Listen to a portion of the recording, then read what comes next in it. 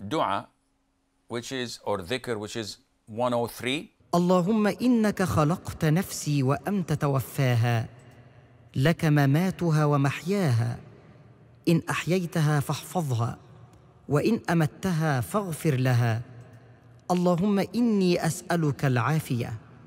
O Allah, verily you have created my soul, and you shall take its life. Again, similar to the previous one.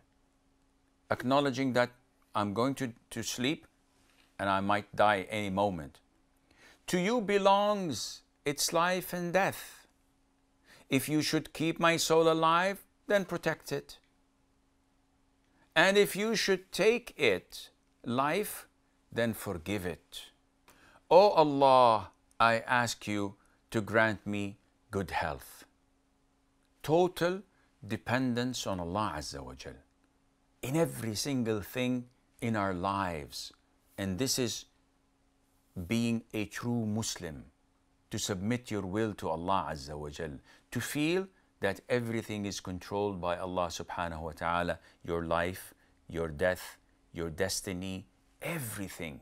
We need Allah the Almighty, and we are expressing this to Him so that He would guide us, protect us, and to give us a good life on earth and when we meet Him on the Day of Judgment.